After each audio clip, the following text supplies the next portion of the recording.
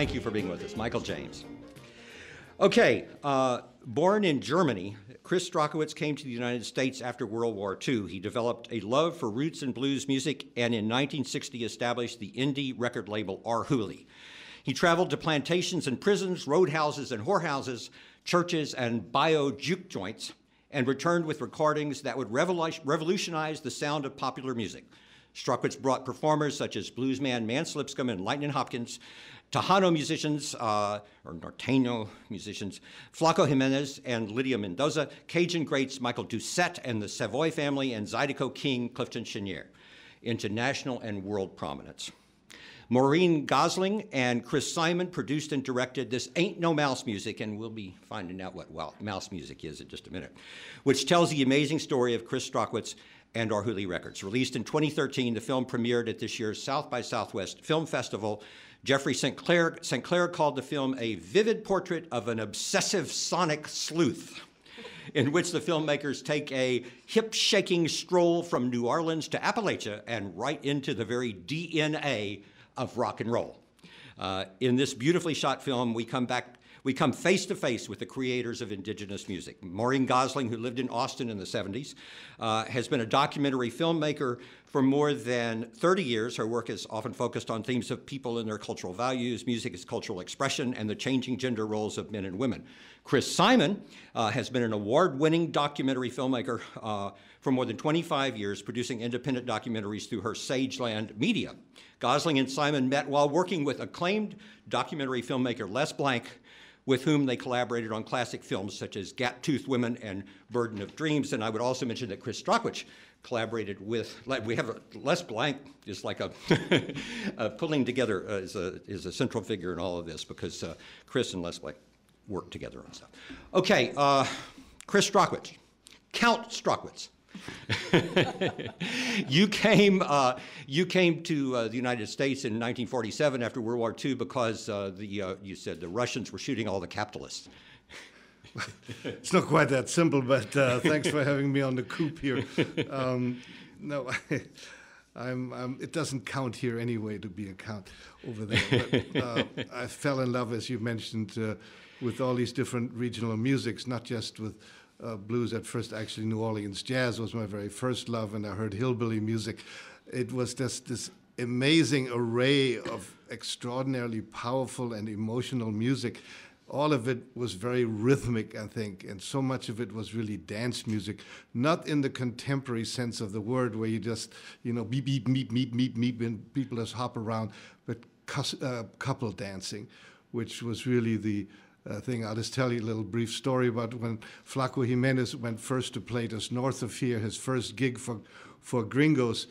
He came back and I asked him, "Hey, Flaco, how did it go?" He said, "Man, it was all right, but man, those people dance like kangaroos. They hop all over the goddamn place."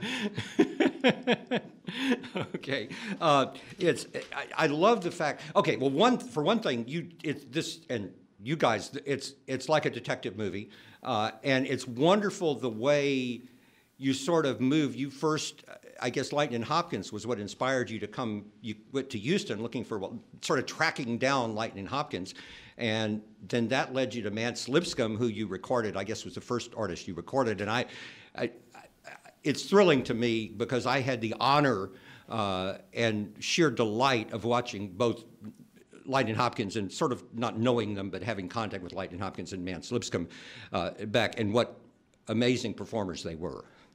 We're going to go back and forth here because the film tells your story, and in I think, a beautiful way. I think the film works on so many different levels. I mean, I just loved it. It works as a historical document. It works as a sort of personality. It communicates Chris Strachwitz in a terrific way. And the music is just wonderful. I mean, it's just, if you just watched it for the music, it's an absolute delight. So how did you start conceiving this, putting it together? Well, I mean, for us, there's a certain element of home movies. This was our life. We've been intimate in Chris's circle for 30 years. And so it was obvious. We both kind of had the idea at the same time. And Maureen broached it to Mr. Chris. He said, no, no, no, no, no. And then a while later, you want to continue, Maureen? Yeah, I caught him in the nick of time. I talked to him on the phone one day, and he said, "Oh, there are these people from PBS that want to do a film about me, and I'm supposed to sign a contract with them next week, and blah, blah, blah, blah." And I said, Chris, don't you remember? Chris Simon and I asked to make a film about you a year ago, and you said no." And he said, "You did? Ooh, oh." He says, "Well," so he thought about it for, I don't know if it was a few minutes or a day, but he decided not to sign the contract with these people, and we're very glad that he didn't, because we jumped into it, and even though it took a long time, we had an amazing experience being in his world even more, and hanging around with him and going on the road with him, and being able to be with all these people, all these musicians that many of whom we knew, and then of course others that we didn't know. Right. Chris? So I also think, even though we knew the people, usually, we saw a whole other side of Chris and a whole other side of the music that he loves. I mean, the passion that Chris brings to his work is extraordinary. I mean, just from going around, knocking on strangers' doors, saying, "Oh, do you know where this person lives?" I mean, it's inspiring, and I hope that that's one of the things that young people get out of the film, that if you have a vision, just do it. Okay, I think we need to talk semantics here for a minute. We need to find out what mouse music is, and also how, I think, the wonderful story about how Arhoolie got its name. So first, I think we actually have a clip, don't we, Tracy, about mouse music from the film. We're gonna get this good. I think like you're headed way above them, you know? My stuff isn't produced. I just catch it as it is.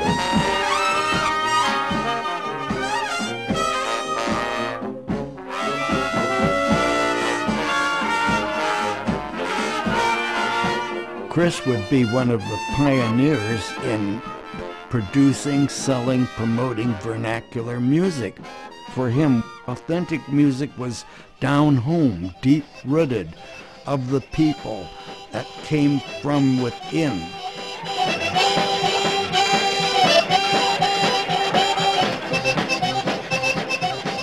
What people love about America is the culture. That they love Hollywood and they love the music. And so much of the music that people love around the world came from these rural communities in America, especially in the south of America. And if it wasn't for people like Chris going down and recording this stuff, we wouldn't know about it, and in some cases it might have just disappeared out of cultural history. Didn't miss my loved one until she had gone.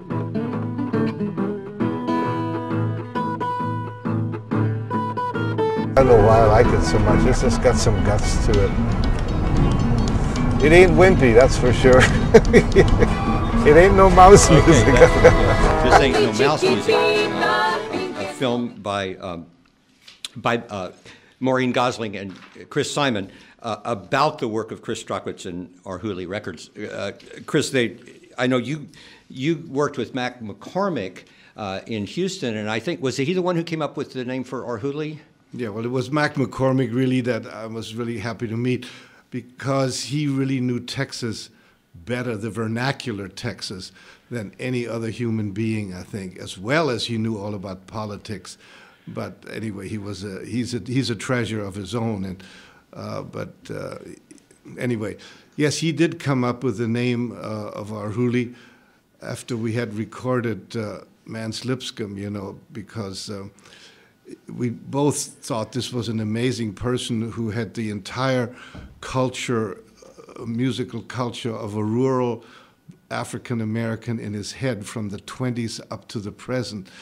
And Mac said, what Leadbelly was for Alan Lomax was, I think, Mans Lipscomb is going to be for Arhoolie. You should put this out as a first record. And then I thought about labels like maybe a name like Southern or Brazos or humidity or something like that. And he suddenly said, "How about Arhoolie?" And I said, "Our what?" And but then he told me it appeared on the Library of Congress record where they interviewed a performer they just recorded and asked him what he called the song he just did. And he apparently said, "That's an Arhoolie." And underneath it, it said a field holler. You see, when they used to just sing out in the fields, you know, "Whoa, another man and gone, another man and gone," you know, just when they were picking cotton and so on. And then I figured, well, hell, it's a catchy name. And I said, well, what the heck, I'll just knock out one of the H's, I think, in there. And that's how it happened. And I have encountered, if you ever knew Fred McDowell, for example, or somebody from Mississippi, when they were a little bit on the nervous side, Fred always would start with, look here, Chris, are we going to do this? Or, you know, they sort of stutter the ara a lot. Yeah. And I think that's what this man did, but the academics wrote it down as Arhoolieo. There was another W in there, I forgot. Anyway, it stuck. So Arhoolie it was. Okay, and Arhoolie was, I mean, it sort of changed the face of, I mean, it was not, I guess it was Country Joe and Fixin' to Die Rag that helped you to get it, that financed it, right? Well, to a certain degree, yes. Ed Densner was his manager, suddenly came up to me. No, he called me up one night and said, "You have your tape machine ready, you know, we need to record a song for this big anti-Vietnam protest march that's coming up." And I said, "Listen, I'm just leaving tomorrow morning for Houston to meet up with Lightning to go to Europe." Anyway, okay, so I told him, "Go ahead and bring him over." This motley crew comes over, and they did the song, 1, 2, 3, what are we fighting for? Next stop is Vietnam, you know. I thought it was kind of a funny song, but it had very heavy lyrics to it. And I had learned from a guy in Louisiana about getting their copyrights. I can tell, it's another story. But anyway, when they walked out, when Joe and the gang walked out of my house, he asked me, you know, "What do I owe you for the tape, Chris?" I said, "You don't owe me nothing for the tape, but how about a publisher? Do you have a publisher for the song? In case it gets played on the air, you know, BMI would collect some money for him." He said, "No, go ahead." But it was an oral agreement.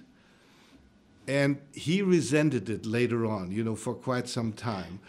But about 20 years ago, I actually gave it back to him. But we did make money. The first big check for $70,000 came in after the Woodstock movie came out and the Woodstock soundtrack and all that.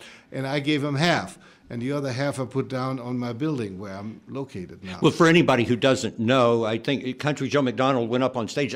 Didn't somebody not show? There was a band that didn't show or something, and he went up on stage at Woodstock and sang "Fixing to Die Rag" and just blew the crowd away, and it was off and running. Yeah, it became the national anthem of the whole movement, I think. So. Yeah, which was remarkable. Okay, Tracy, let's take a break. I'm Thorne Dreyer. This is Rag Radio. My guests are Chris Strachwitz, Maureen Gosling, and Chris Simon. I'm Thorne Dreyer. This is Rag Radio.